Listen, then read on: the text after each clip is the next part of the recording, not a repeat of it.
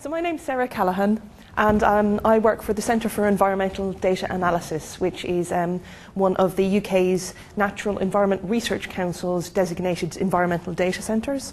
And as Pekka already said, I also am Editor-in-Chief of the CODATA Data Science Journal. So I'm here kind of representing CODATA for this event, because I was also part of the CODATA task group on data citation that came up with the out-of-sight report that Pekka mentioned earlier. So before I start going on about data citation in my slides, just wanted to ask a few quick questions. So how many of you have actually created data sets yourself? Okay, good. How many of you are responsible for managing and looking after data sets? Okay.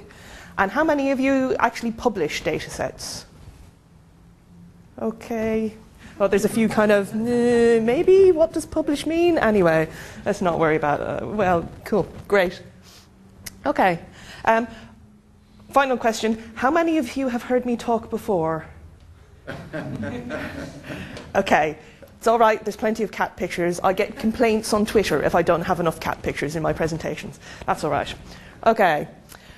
Data. Everybody keeps talking about data. Everybody keeps saying things like, oh my God, we have so much data and there's only going to be more of it. And then we have kind of front covers of The Economist and things like that, and cartoons and all sorts. So yeah, there's lots of data around. We're not going to stop getting data because people like creating it, and it's getting easier and easier all the time. So we have to learn how to deal with it. And this can be quite tricky, as I'm sure you can appreciate.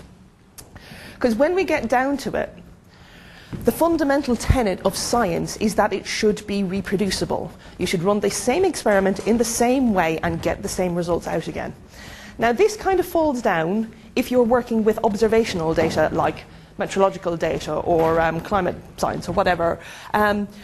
Because if I take a measurement out in that or outside here today and measure, say, what the atmosphere is doing, it will be different today than it was last week. Because I believe you had snow here in Helsinki last week, or at least there was a big pile of slush in the car park as I came in.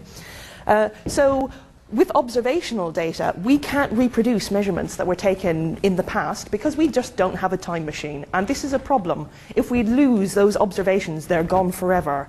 And with things like climate change happening, we really need to keep those measurements because we don't know how we'll need them in the future, but we know that we probably will need them in the future. The other thing is, if we have poor data analysis and poor treatment of data, you can make data do whatever you want it to. Let's face it, if you're a statistician or a mathematician, you can make data jump through hoops to prove anything you want. It's only by having access to data that you can verify the conclusions that come out of data sets.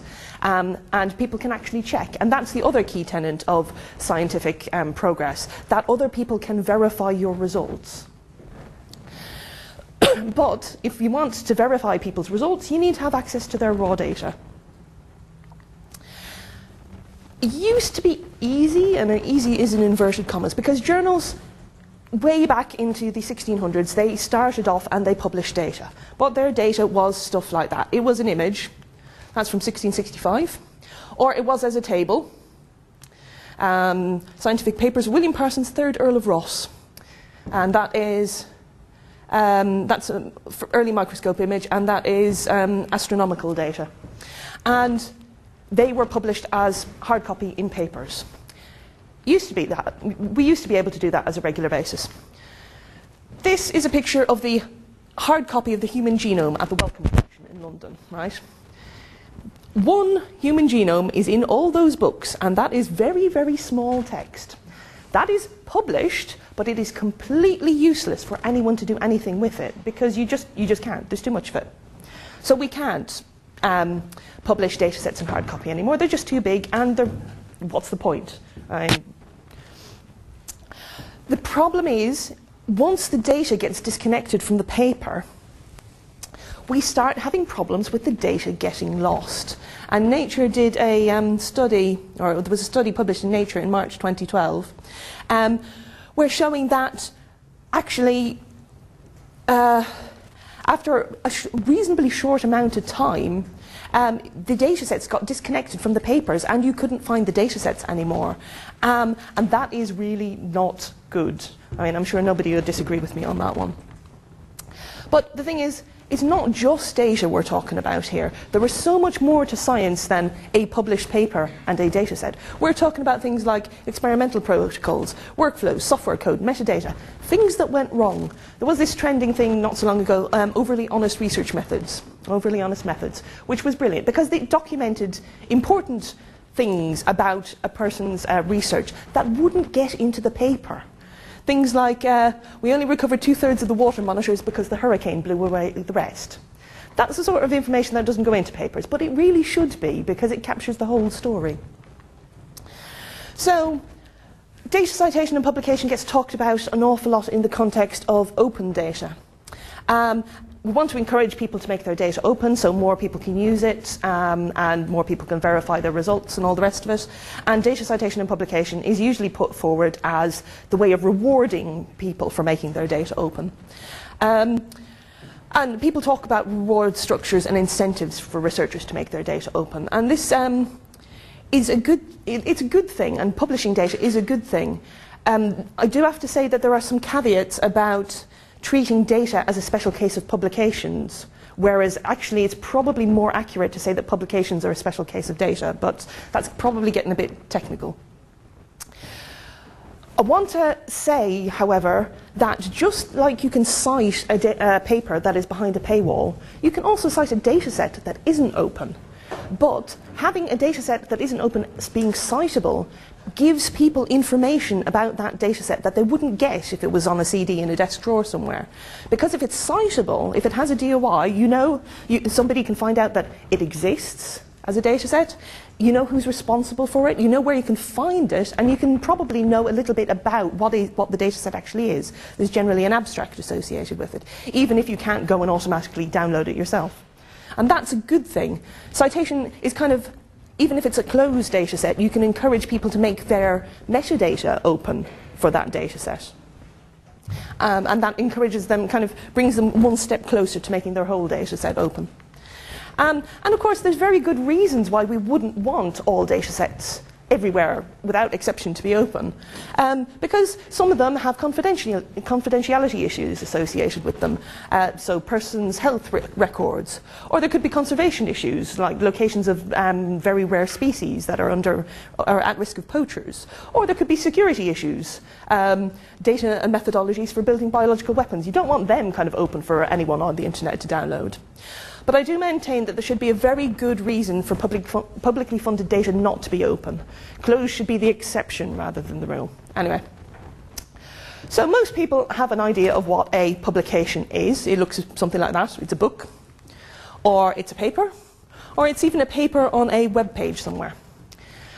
I can safely say data sets are a lot more complicated than that. So I'm trying to, if you want to spark a good topic of conversation at a conference dinner somewhere and you have a load of data professionals, ask them how to define a data set, sit back and they will argue about it for hours. Because it's really difficult. I mean, here we've got that huge wodge of text, that huge paragraph from DataCite trying to define what a data set is. And you can have a look. Recorded information, regardless of the form or medium on which it may be recorded, including writings, films, sound recordings, pictorial reproductions, drawings, designs, other graphic representations, procedural manuals, forms, diagrams, workflow charts, equipment descriptions, data files, data processing or computer programs, software, statistical records, and other research data.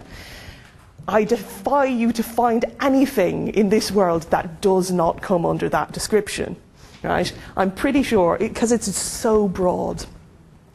In my opinion, and this is just my opinion, I maintain that a scientific data set, or a data set, is something that is the result of a well-defined process. It's scientifically meaningful, and you can argue about that, what that actually means until the cows come home. And it's well-defined. There's a clear border around what's in the data set and what isn't. I work in the earth sciences. My collaboration and Federation of Data Centres, we deal with data that is in a wide variety of formats and a wide variety of type. We've got time series, we've got four-dimensional synthesized data sets, climate models, we've got two-dimensional scans for weather radar, we've got two-dimensional snapshots at given times, so cloud camera pictures. We have rocks. We have ice cores, we have physical samples, we have lots and lots of stuff. This is all data. These are you treat these in vastly different ways to a paper. A paper is quite easy, or at least that's my opinion.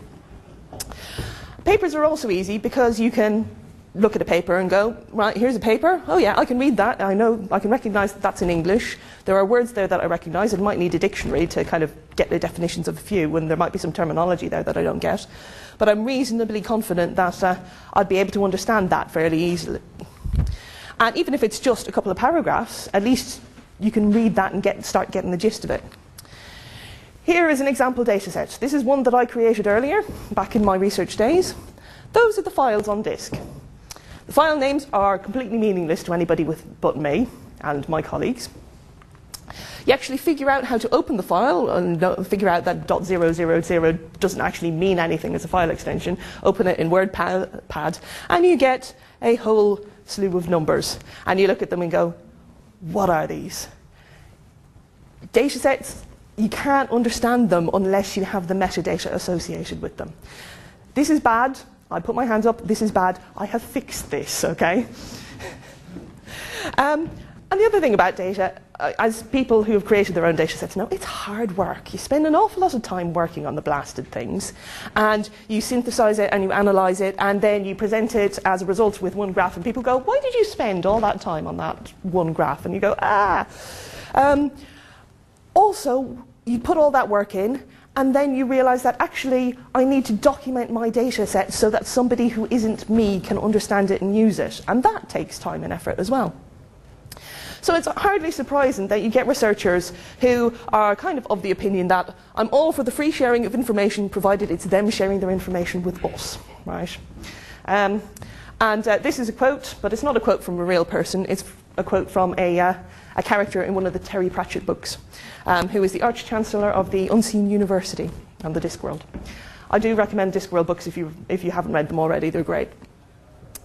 Researchers also get all panicky about the prospect of being scooped. It happened to me. If you want to hear my rant on the subject, I'll tell you at lunchtime. But I can safely put my hand up and say that yes, I got scooped, but it did not impact my career in the slightest. So there we go. So data citation and publication, it's a way of encouraging people to make their data open. It's a way of giving them credit for making their data open and available. And it's a way of attributing data. Now, scientific researchers are already used to attributing other scientists' work and giving them credit for it. And they do it all the time. Every single time you cite a paper, you are saying, this work came before mine and I acknowledge that precedent. All we have to do is make that slight shift where where citing data becomes as natural as citing papers.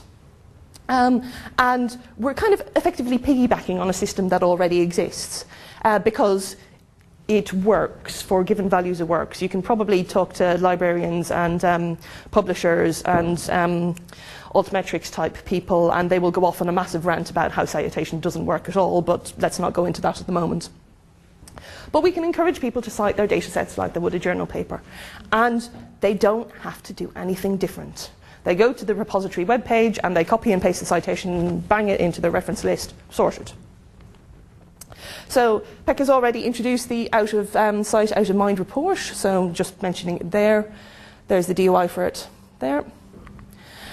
In that report, there was the first principles for data citation, and I'm not going to go through these in detail because they're fairly self-evident and standard. So there's the first 5 of them there. Status of data.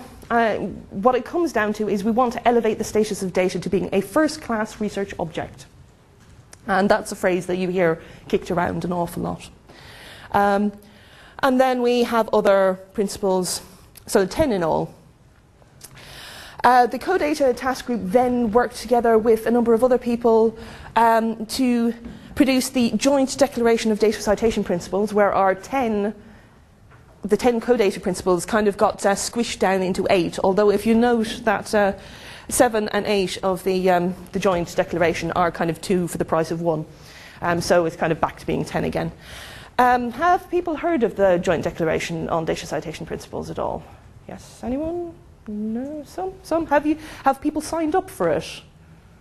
Yes, yes. Okay, so basically, on the Force 11 website, you can go and you can effectively sign your name and subscribe to these principles, and say that I will follow these principles in whatever way I can. Right. So, encouraging people to make their data, it's not just enough to make it open, it has to be persistent as well. Because if it's on the internet one moment and gone the next, or if it changes dramatically every time you go and look at it, it's not going to be much use to people either.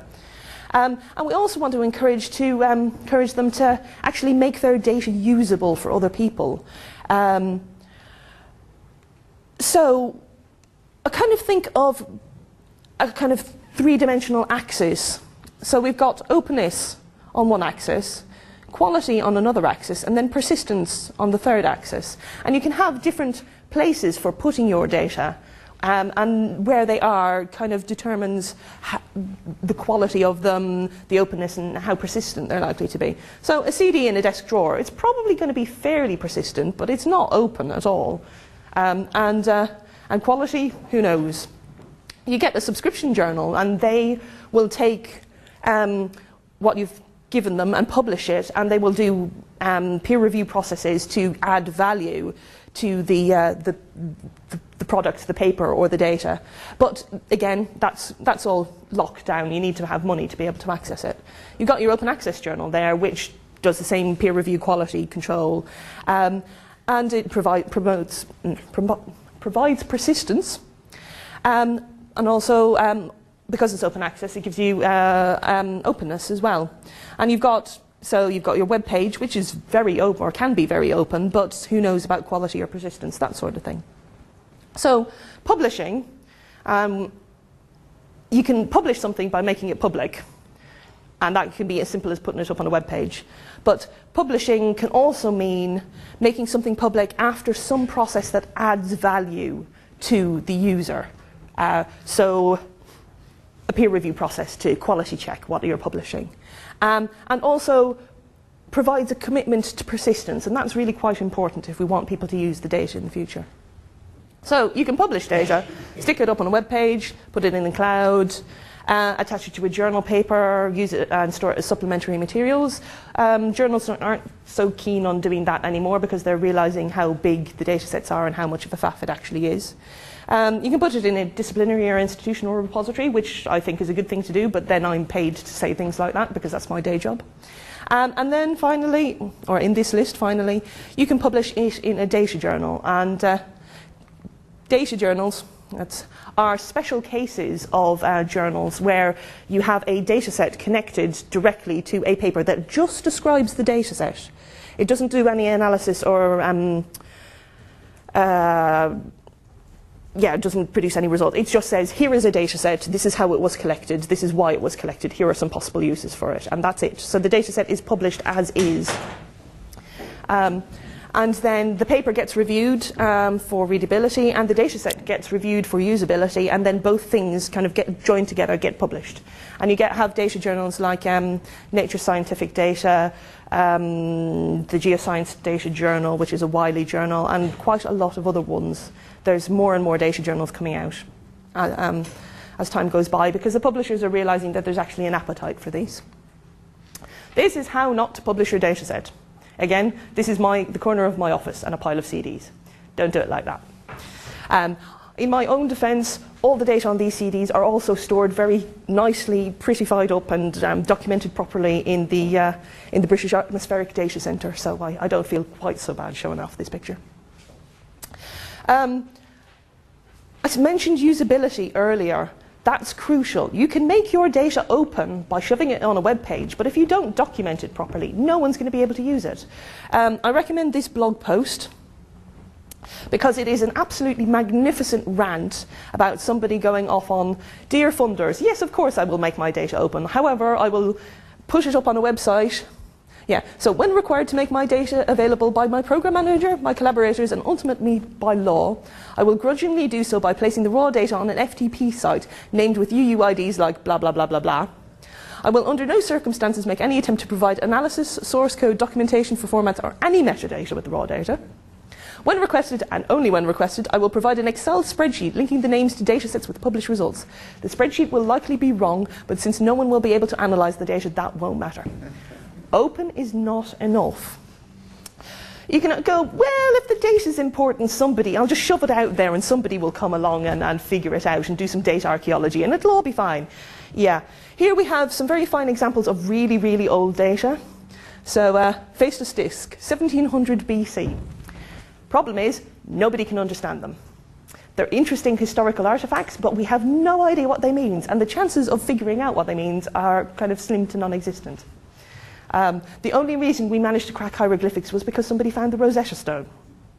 Before that, hieroglyphics were completely no clue at all. Data has to be understandable to be usable. And if you want usability ties into trust, and metadata ties into trust as well. You can get a really quick and easy idea of whether something is of whether a journal article is of good quality by skim reading it. You can tell that way. You download the paper, have a quick read through. If it's full of typos and the graphs look really dodgy, you go, okay, I don't trust this don't trust this one. It's a lot harder to tell that if you download multi-gigabytes of data set. So you kind of need to use proxies for the quality of the data. I'm more likely to trust a data set that I download from the British Atmospheric Data Centre than I am from a random Google web page somewhere. And also, is there enough metadata so that you can understand or use the data? So I did an experiment where I went and reviewed a load of data sets to find out whether I could use them or not. There is a published data set out there where that paragraph there, rain.csv, contains rainfall in millimetres for each month at Marysville, Victoria from January 1995 to February 2009. That is the entirety of the metadata associated with that data set. And I look at it and go, okay, we've got dates, that's helpful. When does it start? Where's Marysville, Victoria? USA, Australia, I don't know, rainfall in millimetres? Okay, how was that calibrated? How was it collected? Was it a guy with a stick in a bucket? Or what's going on? It's just teasingly enough to think, okay, I might be able to use it, but not be very comfortable in trusting it if it was some data that I really needed to crucially prove a bit of analysis.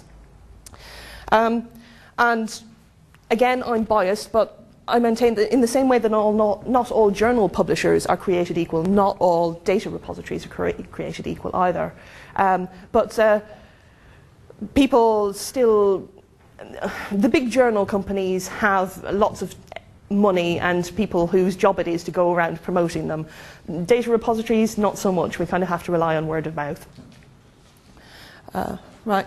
So going into a bit more of a technical side of things. As I said, I work for a data centre funded by the Natural Environment Research Council, and we have been citing data sets using DOIs for several years now. I can't remember exactly how many. I think it's more than 5 now, which is great.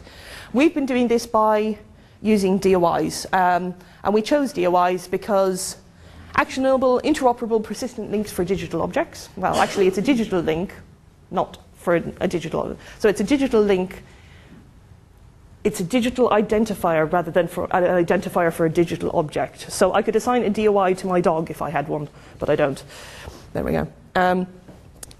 People are used to using DOIs for citing journal articles, and journals are starting to require things to be cited using DOIs as the rule rather than the exception. And also, we have a really good working relationship with the British Library and also with DataCite. So, because data tends to be so malleable and change so often, when we're citing our data sets, we had to put some rules into place as to what we could cite and what we couldn't. And we decided that we would only cite data sets that were finished, that weren't being worked on anymore. So they had to be stable and frozen. So our data sets that are cited have to be stable, not going to be modified. They've got to be complete. They're not going to be updated. They've got to be permanent. We've decided that when we assign a DOI to something, we are saying that we're going to make this data set available for the long term, as long as we possibly can. And even if the data set does have to go away for some reason, then we will have to keep that landing page up to say this data set is no longer here because blah, and give the reasons.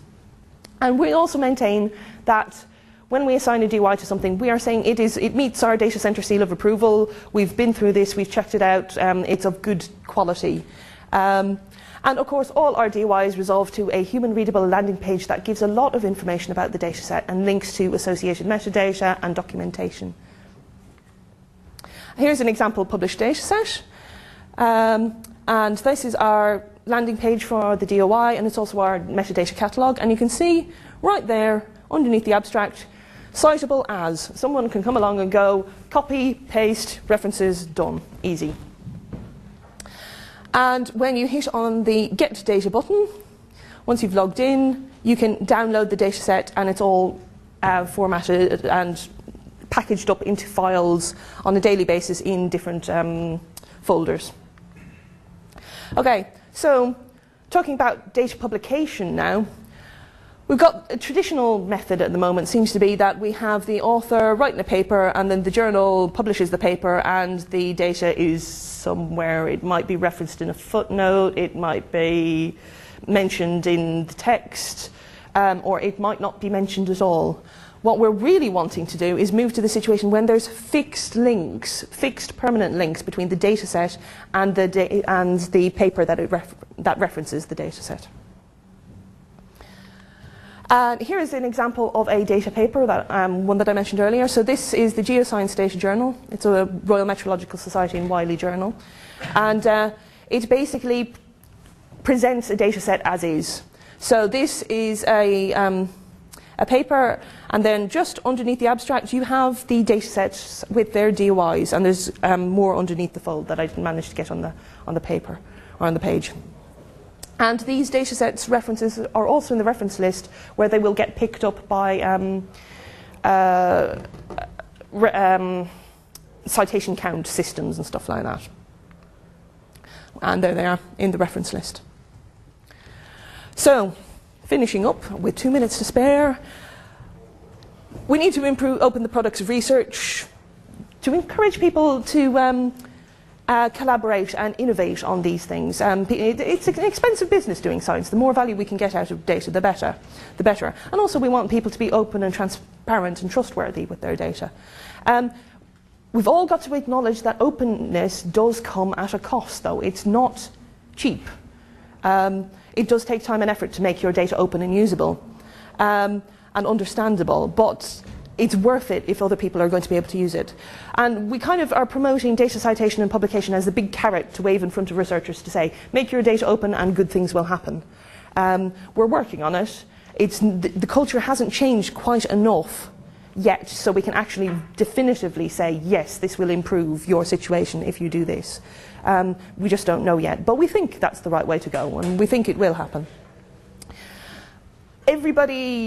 We need to change the entirety of scientific culture to get people to cite data, and that's a tough job. But the good news is we've been banging on about this topic for many, many years now, and the message seems to be going in. So the culture change is actually happening, and it's a slow process, but we've just got to accept that. Nothing ever changes quickly. So I'm going to finish up with one final plea, which is, when you're doing data citations or doing any sort of citations, please be careful of them. Right, I'll just read this out. Whenever you feel silly or stupid, whenever you feel like a lot of people are smarter than you, just remember on January 1st, 2016 at 2 p.m, according to Google Scholar, there were 77 academic citations for a journal called Experimental Brian Research. Thank you very much.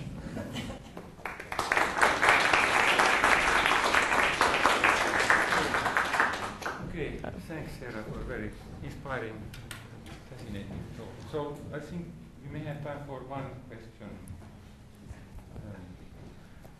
So yeah. Please take the mic because we are being streamed, so wait for the mic.